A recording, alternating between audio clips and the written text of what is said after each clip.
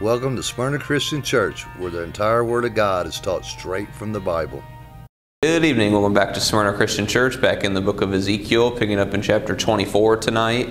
We're going to have another chapter centered around Jerusalem, as we have multiple chapters in this book of Ezekiel. And remember, that's like the main spot for the prophecy of the end times.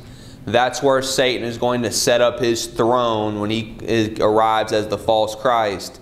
And yes, we need to be paying attention to the events that go on in the world, of course.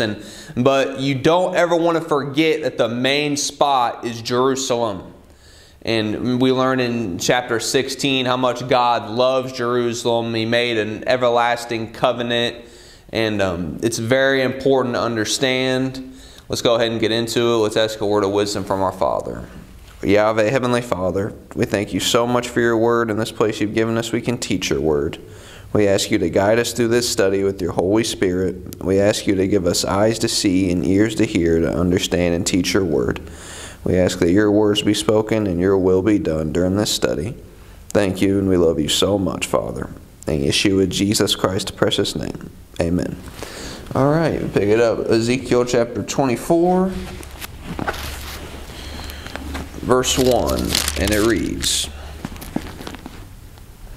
Again, in the 9th year, in the 10th month, in the 10th day of the month, the word of the Lord came unto me, saying... Now, first of all, so this is the 9th year that Zedekiah has been reigning. And remember, he's kind of like the puppet king under Nebuchadnezzar. Jehoiakim was taken into captivity for the 9th year now, because when Jehoiakim was taken, that's when Zedekiah became the new king. And you have second witnesses. You'll get some more details about this day and about these details that lead up in Jeremiah chapter 52, Jeremiah chapter 39, and 2 Kings chapter 25. You'll get some more details there. And of course, God's word always proves itself. You have the second and third witnesses. I also do want to mention to you briefly Zechariah chapter 8, where it mentions the fast of the 10th month, as well as some other months there. Verse 2, and those are fasts that were not appointed by God, but were appointed by man, in Zechariah chapter 8. Remember, you don't follow traditions of men, you follow God and His word. Verse 2, Son of man, write thee the name of the day, even of this same day. The king of Babylon set himself against Jerusalem this day. So the time's coming for the third and final siege of the king of Babylon, to where Jerusalem is just going to be completely taken over. Remember, he already has taken Jehoiakim and some captive, and then Jehoiakim and some captive. But now the third and final siege is coming, to where the city is just going to be completely taken over. Verse 3, And utter a parable unto the rebellious house, and say unto them, Thus saith the Lord God, Set on a pot, set it on, and also pour water into it. You might remind you of Ezekiel chapter 11 that we studied not too long ago. Verse 4, Gather the pieces thereof into it, even every good piece, the thigh and the shoulder, fill it with the choice bones. What we have in this parable is the pot being symbolic of Jerusalem, and those that are in the pot, the inhabitants thereof, and even the choice, even people who might think they're so high and mighty, they might think they're so great. Like in verse 5, take the choice of the flock, and burn also the bones under it. You might think about what Josiah did in 2 Kings chapter 23, verse 16. And make it boil well, and let them see the bones of it therein. And saying the bones and everything, it's going to be seethed, boiled so much, the meat's just going to fall right off the bone. And of course, this is once again a parable. It's symbolic of just how great the destruction of Jerusalem is going to be. And as you know, what's the prophecy? Who's the king of Babylon of the end times? It's Satan, as you know from Isaiah chapter 14. Lucifer, when he will come as the false Christ. But don't ever forget how Satan is going to destroy. Daniel chapter 8, verse 25, He by peace shall destroy many. And that deception is going to be so incredible that almost the entire world is going to be deceived and believe that He is God and worship Him. Verse 6, Wherefore thus saith the Lord God, Woe to the bloody city, and of course that's Jerusalem, To the pot whose scum, that means the rust, is therein, and whose scum is not gone out of it. Bring it out piece by piece. Let no lot fall upon it. I mean, it's just going to be completely taken over. And remember, God, He sent prophets rising up early, bringing the truth. He tried correction and just didn't work. They just kept doing evil. Verse 7, for her blood is in the midst of her. She set it upon the top of a rock. She poured it upon the ground. Or she poured it not upon the ground, to cover it with dust. I mean, right out there in the open, no shame. A couple things about this rock. First of all, you know from Deuteronomy 32, the Song of Moses, their rock is not as our rock. Our rock is Jesus Christ. Satan is the false rock. Make note of Numbers chapter 24, verse 21, where it says, you looked on the Kenites. It says, strong is thy dwelling place. Thou puttest thy nest in a rock. Then it goes on the next verse to say, the Kenites shall be wasted. And where else is it? Well, let's read another verse, verse 8. That it might cause fury to come up, to take vengeance. I have set her blood upon the top of a rock, that it should not be covered. God knows you can't hide anything from God, and His vengeance is going to come down on the wickedness of Jerusalem. Verse 9, therefore thus saith the Lord God, woe to the bloody city! I will even make the pile for the fire great. Now, I want to turn with me to the New Testament, Matthew chapter 23. You have many woes in this Matthew 23, and there's even an appendix in your companion Bible that it's comparing the woes in this Matthew chapter 23. It's comparing it to the Beatitudes of Matthew chapter 5. Very interesting. But remember, what's the subject? Jerusalem. Let's pick it up. Matthew chapter 23, verse 29. And it reads, woe unto you, scribes and Pharisees, hypocrites. Do you remember 1 Chronicles chapter 2, verse 55? How the Kenites were even scribes. Because ye build the tombs of the prophets, and garnish the sepulchres of the righteous, and say, if we had been in the days of our fathers, we would not have been partakers with them in the blood of the prophets. Wherefore ye be witnesses unto yourselves, that ye are the children of them which killed the prophets. Well, who is that? Verse 32, fill ye up then the measure of your fathers. Ye serpents, ye generation of vipers. That word generation in the Greek is genema. It means the offspring. How can you escape the damnation of hell? They would escape that if they would believe in Jesus Christ. They have that opportunity. 34. Wherefore, behold, I send unto you prophets and wise men and scribes, sent you real scribes, and some of them ye shall kill and crucify. And of course, there was no more wicked act done than the crucifixion of our Savior, Jesus Christ, how they nailed our Savior to the cross. His blood was shed. But don't ever forget, it's through that blood, through His crucifixion and resurrection, that if you believe in Him, you will receive eternal life. And some of them ye shall kill and crucify, and some of them ye shall scourge in your synagogues, even taking you to the prophecy of when God's elect are delivered up, Mark 13, to the synagogue of Satan, when you stand against the false Christ, and persecute them from city to city, that upon you may come all the righteous blood shed upon the earth, from the blood of righteous Abel unto the blood of Zacharias, son of Barchias, whom ye slew between the temple and the altar. Now, ye serpents, you know who the serpent is, right? Revelation chapter 12, verse 9. The serpent is Satan. It's just one of his names. And he was in the Garden of Eden. It wasn't some snake in the garden. It was Satan himself. And it says here how upon you come all the righteous blood from righteous Abel. Well, who killed Abel? Cain did, of course. Do you remember what it says in 1 John chapter 3, I believe it's verse 12? It says, Cain was of the wicked one. Verse 36, verily I say unto you, all these things shall come upon this generation. 37, O Jerusalem, Jerusalem, thou that killest the prophets, and stonest them which are sent unto thee. How often would I have gathered thy children together, even as a hen gathereth her chickens under her wings, and ye would not. 38, behold, your house is left unto you desolate. And you know that will ultimately be fulfilled when the abomination of desolation spoken of by Daniel the prophet is there in Jerusalem, when Satan arrives as the false Christ. And let's go another verse, 39. For I say unto you, ye shall not see me henceforth, till ye shall say, blessed is he that cometh in the name of the Lord.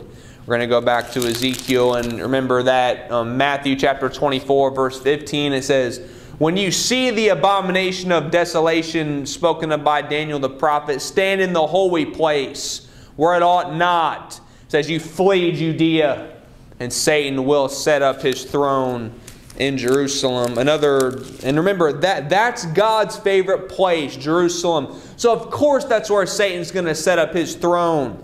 We can never forget. We have to keep our eyes on Jerusalem. Another chapter I'm going to briefly mention where it mentions Jerusalem is Psalms chapter 79, which is so fantastic because it even gives you a second witness and prophecy of Revelation chapter 11 and the two witnesses. It's fantastic. So now let's go back, Ezekiel chapter 24, picking it back up, verse 10, and it reads, heap on wood, kindle the fire, consume the flesh and spice it well, and let the bones be burned. And remember Hebrews chapter 12, the last verse, God is a consuming fire. The fire destroys the wicked, but it has no bad effect at all on those who serve Jesus Christ. Remember Shadrach, Meshach, and Abednego in Daniel chapter 3, verse 11. Then set it empty upon the coals thereof, that the brass of it may be hot, and may burn, and that the filthiness of it may be molten in it, that the scum of it may be consumed. You're going to make it so hot, not only is all the bones and the flesh just going to consume on the inside, you're going to burn it so much that the rust just pops off. And so what's this all about? The wrath of God. The coming of the king of Babylon, who was Nebuchadnezzar in Ezekiel's time.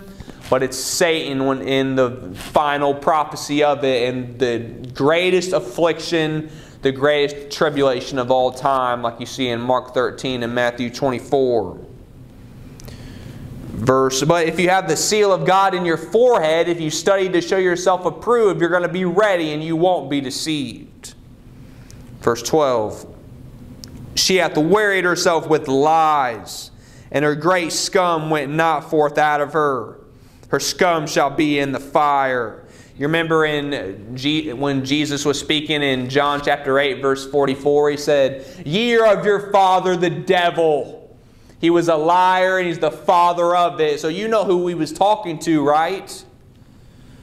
Verse 13. And thy filthiness is lewdness, because I have purged thee, and thou wast not purged. Thou shalt not be purged from thy filthiness any more, till I have caused my fury to rest upon thee. God's wrath's going to come down. And once again, he sent the prophets. He tried to do everything he could to pull them out of evil, but they just wouldn't. So yeah, the wrath's coming down. 14. I, the Lord, have spoken it. It shall come to pass, and I will do it. I will not go back, neither will I spare, neither will I repent. According to thy ways and according to thy doing shall they judge thee, saith the Lord God. So it's because of their pure evil. It's not like this has happened for no reason, but according to their ways. 15. Also the word of the Lord came unto me, saying, Son of man, behold, I take away from thee the desire of thine eyes with a stroke. Yet neither shalt thou mourn nor weep, neither shall thy tears run down. Now what we have here, the desire of Ezekiel's eyes is saying that his wife is going to die, but it's a lesson teaching them what it's going to be like when Jerusalem falls, and that's all going to be explained. Verse 17. Forbear to cry, make no mourning for the dead. Bind the tire of thine head upon thee, and put on thy shoes upon thy feet, and cover not thy lips. You keep speaking truth, and eat not the bread of men. So first of all, when Satan's here as the false Christ, and he's deceiving the whole world, yeah, it's going to be the saddest thing ever, but they had the Bible. They could have studied it. Don't go making some big show about it. Just keep right on going. And how it says, the tire on thy head, shoes upon thy feet. You know what that is for us, don't you? The armor of God. Ephesians chapter 6, how you have the helmet of salvation. You have your shoe prepared with the preparation of the gospel of peace. And there's a lot more to that gospel armor. Your loins girt about with truth, and there's still more than that. You got to have that armor on at all times. And eat not the bread of men. And just like you kind of see today when there's a funeral, everyone's bringing food, you know. Well, it's saying when that mourning time comes, when your wife dies, don't eat the mourning bread that people are bringing. And when this is, once again, this is teaching about Jerusalem, as it's going to explain. But also, you don't eat the bread of men. You do not believe man's doctrine. You don't believe man's teaching. If they can't prove it in the Bible, why would you believe it? We partake of the bread of life, which is our Lord and Savior Jesus Christ, and His teachings, not man's teachings. Verse 18, so I spake unto the people in the morning, and at even my wife died. And I did in the morning as I was commanded. He did exactly as he was commanded, as we always better do, and that includes during the tribulation of the false Christ. We will have the two witnesses guiding us during that time, and we better do exactly as God commands. How in the morning, you might think about in Acts chapter 2, how it was in the morning about 9 a.m. on Pentecost Day, when that cloven tongue of fire came upon them. And that Pentecostal tongue, it needs no interpreter. It's understood in every language all at one time. Only God can do that. 19. And the people said unto me, wilt thou not tell us what these things are to us, that thou doest so? That they're saying, explain to me, your wife died and you're not even mourning about it? What's this about? 20. Then I answered them, the word of the Lord came unto me, saying, speak unto the house of Israel. Thus saith the Lord God, behold, I will profane my sanctuary. Why? Because Satan's going to sit there. He's going to sit in the holy place. Matthew 24, 2 Thessalonians chapter 2, verses 1 through 4. He's going to sit in the temple of God, showing himself that he is God. And that happens before we are gathered together unto Jesus Christ. The excellency of your strength, the desire of your eyes, and that which your soul pitieth, and your sons and your daughters whom ye have left shall fall by the sword. And like it's saying, the desire of their eyes was Jerusalem. It's going to fall. It's going to be profane. And you see, if you don't teach your children the truth of Jesus Christ, about the true Christ, teach them the difference between the true and the false, if they don't know that, they're going to be deceived. And like it says, Deuteronomy chapter 11, verse 19, teach your children. And you read that verse for yourself, it makes it very clear. You teach them often. You plant those seeds. Verse 20, and ye shall do as I have done. Ye shall not cover your lips, nor eat the bread of men. You don't partake in some big show of sadness, some funeral. Why? Because they had it coming to them. They partook of wickedness. They wouldn't listen to God. So God's not going to put up with, oh, woe is me, because they had it coming to them. 23, and your tires shall be upon your heads, and your shoes upon your feet. Ye shall not mourn nor weep, but ye shall pine away for your iniquities and mourn one toward another. Even though it's not going to be some huge big show, you're going to be pining away for your iniquities. You are going to be devastated. Imagine being a Christian for decades, your whole life. And you went to church all the time, but you did a lot of stuff, but the Word of God wasn't really taught there. And then you end up getting deceived and you realize you were worshiping Satan. What could be worse than that? You see in Revelation chapter 6, verse 16 and 17, the great men and the mighty men, they're going to be hiding themselves in the dens and the rocks, just wishing that mountains would fall on them. It's going to be a terrible time for many. Also that pine away. you would see, first of all, make note of Leviticus chapter 26, about verse 19. But also you'll see in the Strong's Concordance that word can even mean to melt. You might think about Zechariah chapter 14, verse 24. Thus Ezekiel is unto you a sign. Make note of Zechariah chapter 3, verse 7. According to all that he hath done, shall ye do. So you think Ezekiel is a pretty important book to study? Yeah, I would say so, as they all are, of course. And when this cometh, ye shall know that I am the Lord God. It's all going to come to pass exactly as God said it was going to happen. Just as the deception of the false Christ will come to pass exactly as God told us over and over and over. Verse 25, also thou son of man, shall it not be in the day when I take from them their strength, the joy of their glory, the desire of their eyes, talking about Jerusalem, and that whereupon they set their minds, their sons and their daughters? And what do you set your mind on? We truly set our mind on God and His Word. You don't let things distract you. You always put God first. And yes, we watch current events. We watch Jerusalem. But what we truly set our mind on is our Heavenly Father, the Savior Jesus Christ, and God's Word. So we know how to be pleasing to Him. And God's Word, it teaches you how to be happy, how to be successful, how to be blessed. It is truly the secret to life. I mean, it is. People search their whole life how to be successful and all that, when if they just studied God's Word, where it's written so simple that you know how to be happy and how to be blessed. You know how to have eternal life by believing in Jesus Christ. And you learn how you're to stand against the false Christ. 26. That he that escapeth in that day shall come unto thee, to cause thee to hear it with thine ears. In Ezekiel's time, there would be one that would escape. And remember, Ezekiel had already been taken into captivity. The very start of the book of Ezekiel lets you know he's already in captivity. He was already taken. But it's saying one's going to escape from that final siege and come and tell and let you know what's going on. And we'll see that come to pass in Ezekiel chapter 33, about verse 21. But that whole idea of escapeth is very fascinating in itself. We did a whole study one time called Escaped.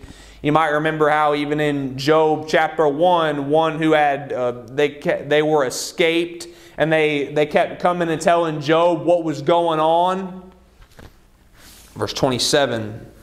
In that day shall thy mouth be open to him which is escaped, and thou shalt speak and be no more dumb.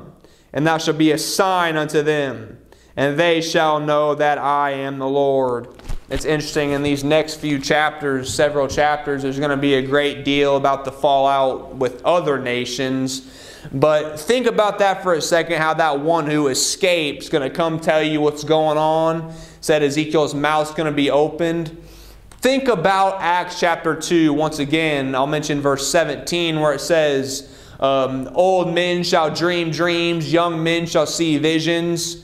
And that's going to happen to God's elect during the tribulation of the false Christ. You're going to know exactly what to do every step of the way.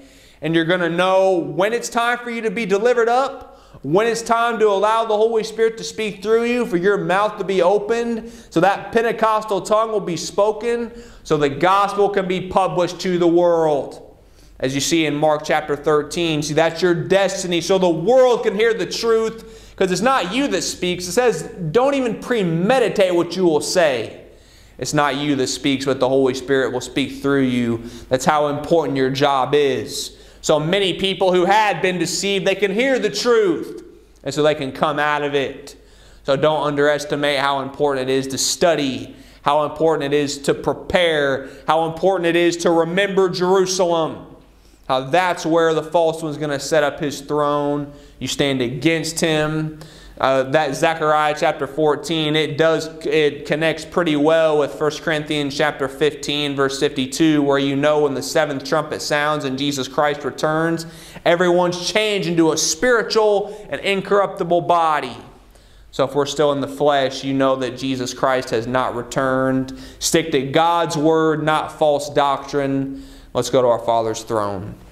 Yahweh, Heavenly Father, We thank you so much for your word. In this place you've given us, we can teach your word. We ask you to continue to give us understanding, not just for ourselves, but so we can share it with others. We ask you for the understanding of prophecy, and thank you so much, and we love you so much, Father. In Yeshua, Jesus Christ's precious name, amen.